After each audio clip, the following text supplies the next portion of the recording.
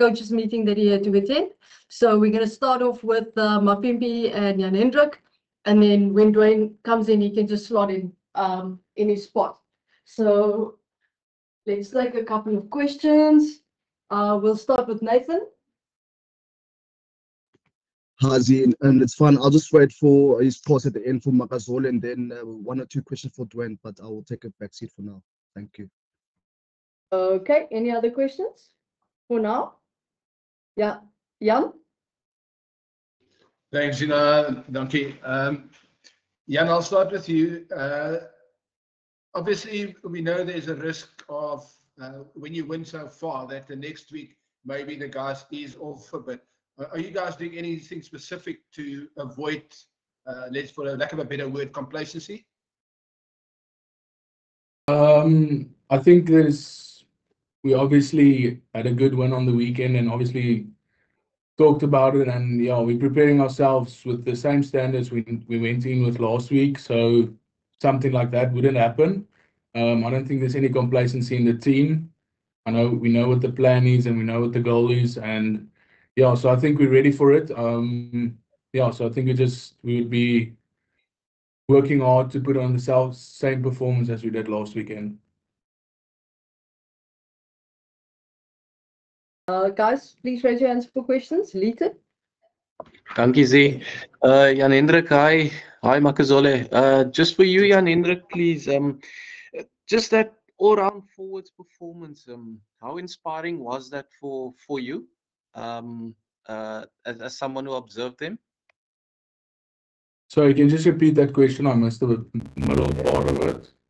How inspiring was the performance, all-round performance of the forwards, the scrums, the lineouts, and then also the way they defended?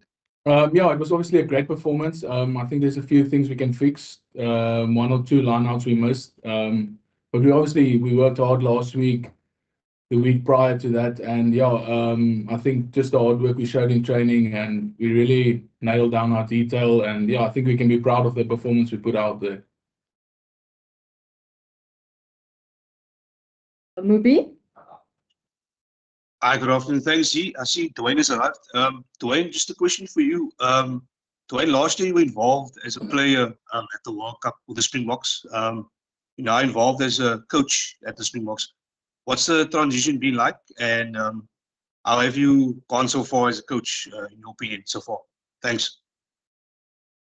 Yeah, I think it's it's a easy transition, if I have to say that, because you're still part of the team. You know the guys, you know the players.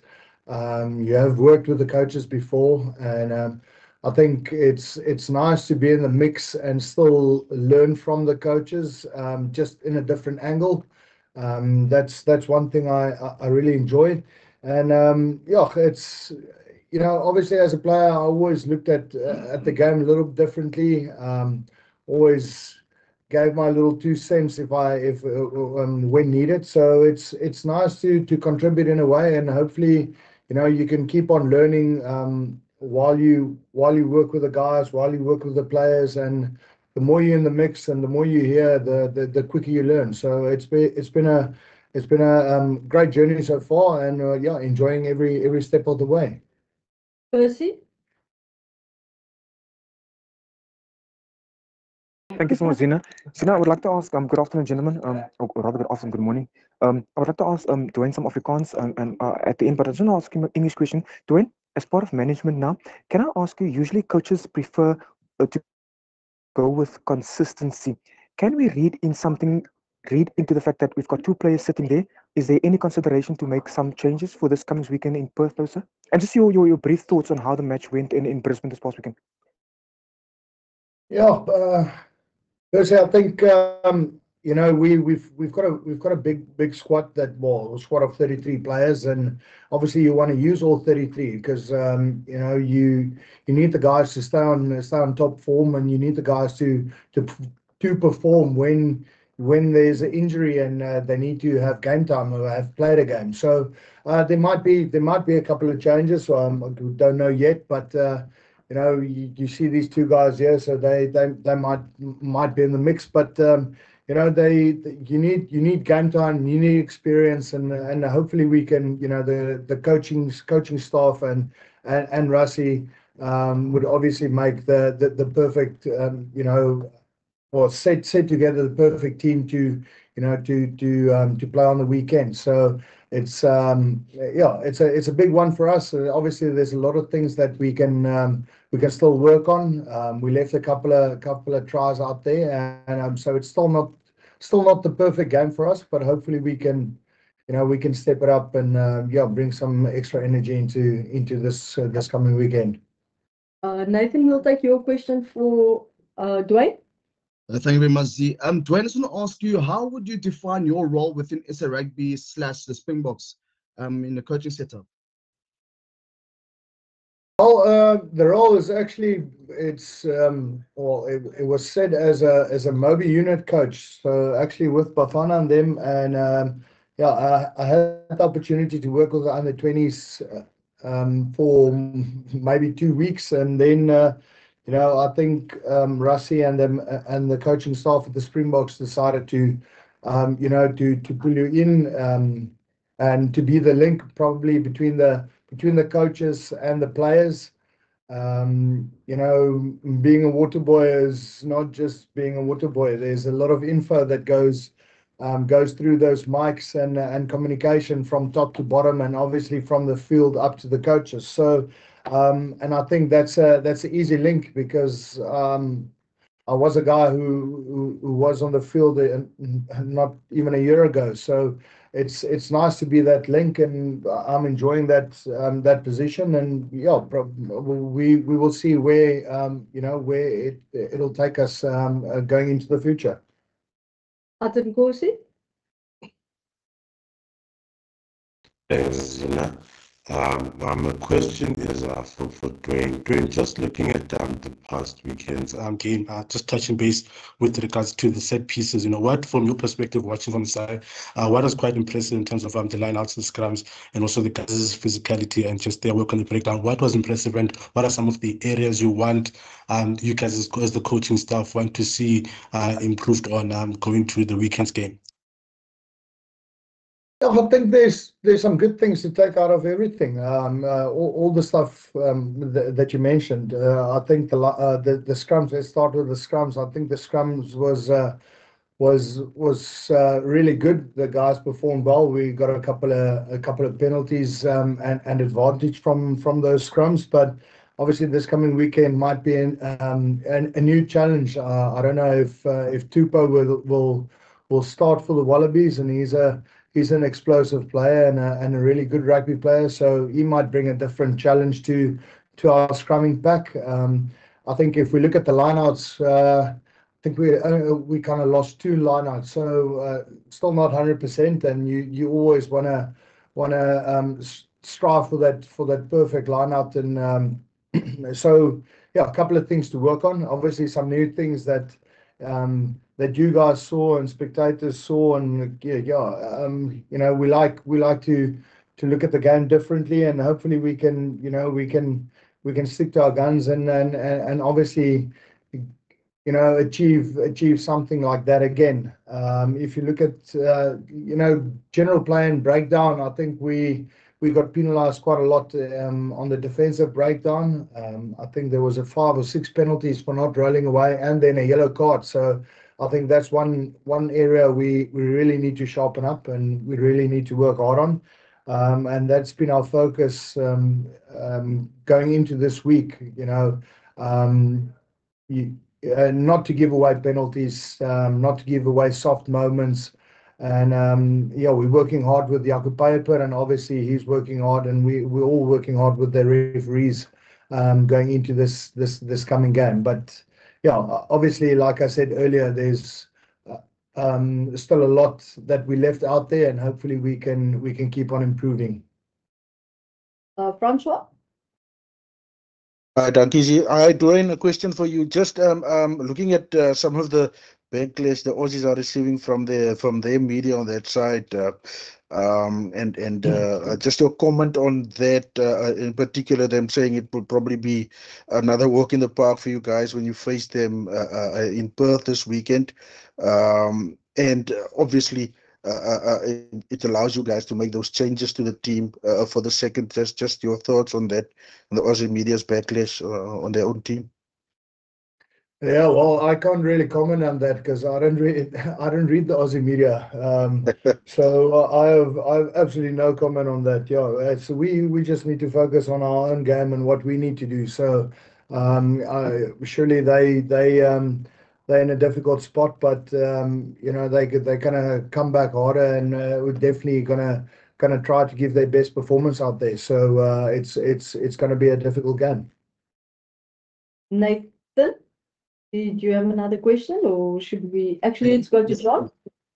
Yes, please, again, Zina, if you don't mind. Okay, Nathan, go quickly. Thank you very much again, Zina. Duane, I just want to ask, I'm not sure if you guys know, coincidentally, the UFC is also having an event in Perth this weekend with a big fan of the Springboks Drickers will be fighting against Adesanya, who resides in Australasia for the middleweight title. How good would a Drickers and Bok win sound to close off a good weekend for South Africa? Well, you just said it right there. I think it would be really good, you know, to top it off on. I think he's fighting on Sunday, so obviously to top it off like that, that'll be fantastic for South Africa. So obviously we're gonna as a team you know, try to deliver our best performance and our best game, and obviously and then it's up to Drickers. But yeah, well, first focus on us, and then obviously after that we'll definitely be 100% behind him and support him all the way from the Springboks. Justin? Thanks, Zina. Makazole, this one's for you. As Duane mentioned earlier, there are a big pool of players, coaches choosing different players in certain positions. For you, as a backline player with so many options available to the coach, do you prepare differently week in, week out, whether you are named in a starting lineup or in the squad, or not included at all, you know, in that match week team? Sorry, ask the question again. Sorry, just in terms of your preparation as a player, when you are included in a team or not, do you find yourself giving different in terms of your preparation, or do you find it to just be the same way in which you prepare week in, week out? Yeah, I think we all do that with preparation for the week. All of us as technical players, we always focus on a game, what the game's going to come on Saturday. All of the players, we do that at the same time. We always try, more especially on Monday, try to focus what we can do on during the week and prepare for the weekend. Let's go to John. Thanks. Hi, guys. Duane, I just wanted to ask you in terms, I think you touched on this earlier about the penalties for not rolling away. We saw a lot of penalties in both games, in fact, in the All Blacks Argentina game as well. Was there a specific crackdown from the referees in terms of that going into the Rugby Championships? Is there also an issue on we're seeing scrum ups also milking that and players holding players in at the rucks on the wrong side? So what sort of work have you guys been putting in to sort of get over that? Yeah, just don't find yourself on the wrong side of the ruck. No, I think obviously it's a collision sport, and some collisions you win and some you lose, and obviously when you end up on the wrong side, you need to get out of there as quick as possible. So at certain stages we kind of lost the collision. Obviously with some guys making leg tackles, you tend to end on the wrong side of the tackle. But you know, if an iron's milking it or if he's not milking it, it comes down to the ref. And if we're in the way, and then he's definitely going to penalise the guy who's lying there on the other side of the ball. So That's definitely, like I said, it's one area we really need to focus on, and we started focusing on it today, and hopefully we can have a different result on Saturday, and give the referees better pictures during that game, and then obviously it'll make your life a lot easier going forward. Lita? Hello, Duane. Hope it gaan goed. Can you just give us an update on the injury situation with the 2-5 locks and then Bongi, who came off early as well? Probably something different for you now as a coach, but do you have an update on that for us, please? I think with Bongi coming off the field, it was only back spasms. I think there was no really big injury. And then RG Snyman has got something with his foot, but that's just a little bit of stiffness. And then I think that's it. I don't think there's anyone else. I will wait for team announcement. Yeah, but that's what it was that we know of. But after that, obviously we'll look wait for team announcement and see what how the team looks. Sorry, have they been training? Guys, as Duane said, team is going to be announced tomorrow. I don't think it's his place really to. I think it's up to the coaches more to comment on injuries. So let's just wait for the team announcement tomorrow. Let's go to Atenposi. Hi, Z, can I ask in should I wait a bit? Okay, you can wait till the end. Jan, is your question in English? Is Zina? Yep, you can go. Duane, to touch on what you said earlier about supporting Drickers, are you guys making plans to go watch the fight and have a few Springbok banners up for him? Well, we still got a job to do. So whatever happens after our game, surely if the guys think it'll be a good idea to support Drickers, then surely some of the guys will probably do that. But I know there's a group of guys that are flying back earlier, and so I don't really know. Ronaldo? Hey guys, Duane Ronaldo here. Question for you quickly. After looking at the weekend's stats, I could see that Elrich, BITDEFENDER and Dixon's stats were unbelievable compared to most of the other guys. So just a quick question on their performance. Are you guys happy with where they are in terms of kind of potential and where they are in the squad at the moment? Yeah, I think so. Obviously, BITDEFENDER has been there for a number of years, and what he can bring to the table. It's obviously nice to see Ben Jason Dixon and Elrich actually getting the opportunity to start and play. I think it was Elrich's first start in a Bok jersey, so it was great to see those guys, stepping up and lifting their hands and say, listen. We're not just contenders, but we guys that's knocking on the door. So and that builds the depth and the character within the squad. So it's nice to see that, and it's nice to see the guys compete for a jersey, for a position in the squad, and obviously that builds the strength of the squad. So obviously if that happens, you'll probably have two really good teams, and if you put them up against one another, you never know who's going to win. So that's the position you want to be in. Let's take the last English question from Robin. Sorry. Yes, yeah. Duane, having seen the All Blacks lose to Argentina, do you think you guys have a chance of finally winning the Rugby Championship for the first time since 2019? Because they look like there's so much work that has been done from the outside, the way they play against Argentina. Yeah, well, it's early days. It's the first game of the competition, and obviously New Zealand also tried a couple of young guns, and it was a different squad to who played in the Rugby World Cup final. So you know, they will probably, you know, make a few changes, and then we'll have to wait and see. But you know, the past weekend put us in a good position to, you know, to go forward into the next couple of games. So yeah, that's obviously our goal. But yeah, we have to take it one step at a time and can't look too far ahead. Okay, guys, let's switch over to, is it Xhosa and Afrikaans? Percy? Jan-Hendrik. Zina, baie dankie vir die geleentheid, Zina. Duane, kan ek jou vinnig vra, die eerste deel van my vraag is 'n bietjie tong in die kies, meneer. Kan ek jou vra, het julle enigstens al enige klagtes aan World Rugby ontvang met al die spesiale toertjies wat julle uitgevoer het in julle wedstryd, meneer? Julle het veral geloof vir julle lyn staan aan die begin van die wedstryd, meneer.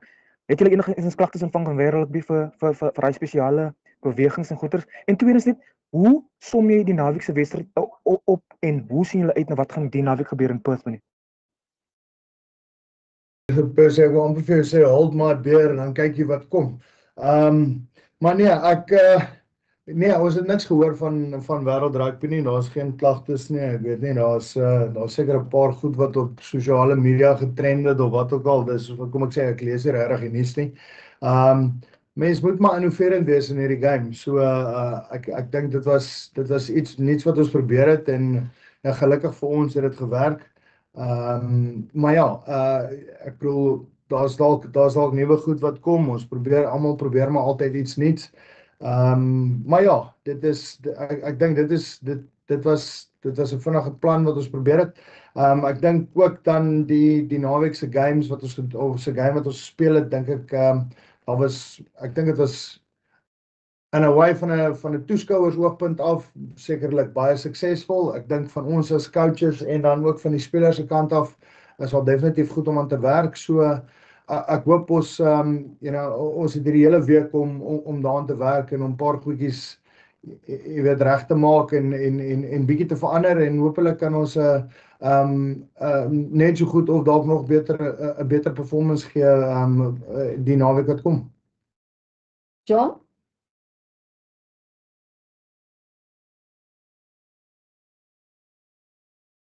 John?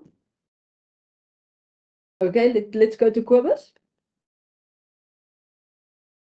Thanks, Zina. Duane, ek wil graag aansluit met Percy se vraag oor die lynstaan treks en Cheslin wat die bal deur die skram ingegooi het. Is dit deel van die Springbokke se strewe om innoverend te wees? Ek dink Rassie het al daaraan verwys dat dit wat verlede jaar gewerk het en in 2019 gewerk het, gaan nie noodwendig vanjaar werk nie. Is dit deel van daai doelwit of strewe om voor die res te bly? Dus ek dink op 'n manier is dit. Die ander ding is ook maar seker as jy met 13 man op 'n tyd op die veld speel, dan gaan jou vleuel so nou en dan in die lyn staan ingooi of dalk by 'n skram 'n bal moet ingooi of so iets. So ons moet ook maar aanpas by die game en partykeer doen jou eie kwale haal jou in en dan sit jy met 13 ouens op die veld en dan moet die manne maar opstep. Maar gelukkig, jy weet, is al ouens wat al darm gelukkig daai posisies gespeel het en vir ons die werk kan doen. So en dan miskien dalk deur sulke goedjies leer mense dalk nuwe goed van spelers en ja, probeer al bietjie innoverend wees. John, do you want to try your question now? Sorry, I didn't put down my hand, but it's fine, thanks. Cool. Okay, excuse, dankie. Nathan? Can I proceed this process, Zina? Yes, you may. Okay, thank you. As Kali Bulisile Putsiman, before in the Betabati, Kamalako, Belikale Pa, Piquin, Hoxbona, Abanya, Bafana, no, Ketley, no, Kanan Pa, Puti, Motivate and Donu, Kopeko Funudala from Mapopo. And he was able to open? Motivate and Donu Funudala from Mapopo. Because it's one of Ketley, no, no, Kanan Pa, Piquin.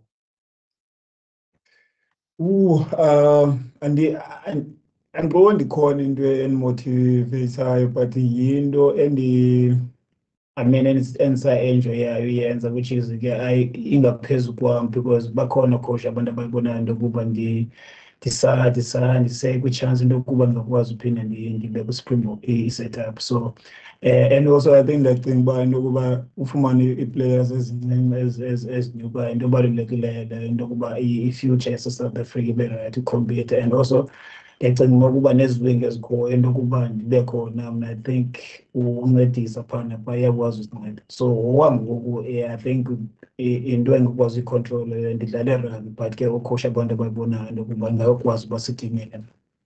Nkosi. Zina. Molweni bhuti Mazole, ninjani bhuti? Yabona. Kuhle bhuti mabhuti, qala nje mani ukhe uthi qaba kasujonga ukubana nina eziqembu negqibelo uyiwina le ndebe le tournament ngo-2019, and nakhona from since elo xesha elo niwinile i-World Cup, i-British and Irish Lions series. Laa nto yokubana laa desperation yokuwina lanantsika le ndebe lena yakulo nyaka ingakanani apha kuni eziqembu, kasonojonga khona ukubana bakhona abadala baza mhlawumbi after lo nyaka lona bazawuhamba. Ingaba mnandi kanjani ukubana ndiwine nje le ndebe le tournament kulo nyaka nje? I think into ebalulekileyo most especially ukuthi is i-players and the management loo nto la into yokuba le level isidlala kuyo ngoku yerugby, I think iye ibheka apha phambili, and siye sibone into ezininzi ngoku coaches ezinee-players nazo. So I think ibalulekile loo nto leyo into yokuba sikwazi uwina le ndebe lesifunayo eziba sasiwinile ngo-2019. Eziba ndisitsho nangoku I think uba isikwadi sethu sikhulu kakhulu and ii-players zininzi zingadlala nayiphi na ii-players ofuna udlala as ucoach. Percy. Dit is baie dankie Zina. Jan-Hendrik, soos die afrigter daar langs jou ver langs jou sê hulle wil nie nou sommer reeds die kaart op die tafel neersit nie. Maar sou Rassie en sy bestuurspan vir jou die regmerkie gee vir hierdie naweek, meneer? Kan julle as 'n Springbokspan net die naweek opdag daar in Perth en verwag om weer net 5 punte te kom kollekteer daar teen die Wallabies? Ek dink as ons 'n geleentheid kry, dink ek ons sal ons beste draai gee om dieselfde te doen as wat die span gedoen het of die Springbok groep gedoen het die naweek. Ek dink mens gaan altyd in 'n wedstryd in om te wen, en ek dink jy mens kyk te veel in 5 punte vas nie. Ek dink mens wil eerstens wen, en as die game in jou guns speel of as die game so uitspeel, dan probeer jy om die 5 punte te kry. Maar ja, ek dink as so ouens 'n geleentheid kry die naweek, of as ek 'n geleentheid kry die naweek, sal ons beste gee om die wedstryd te wen.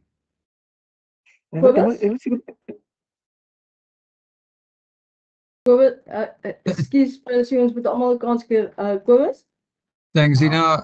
Jan-Hendrik, ek wonder sommer hoe beskou jy jou deesdae as jy 'n haker wat ook aan stit speel of 'n stit wat ook aan haker speel? So slot wat stit en haker speel. Ek het nou eendag in die lyn staan gespring ook, so ek weet nie regtig.